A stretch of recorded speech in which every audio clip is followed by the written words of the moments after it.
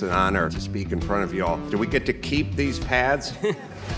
You should be able to share ideas without being fired from your job or shouted down. If there's a fundamental American right, it's to say what's on your mind. I believe the Ten Commandments video contains references to murder. I have a solution. I will re-release it as the 9 Commandments. No university should ever create a safe space. If you want to feel good, get a massage. Isn't it spooky we're having this discussion?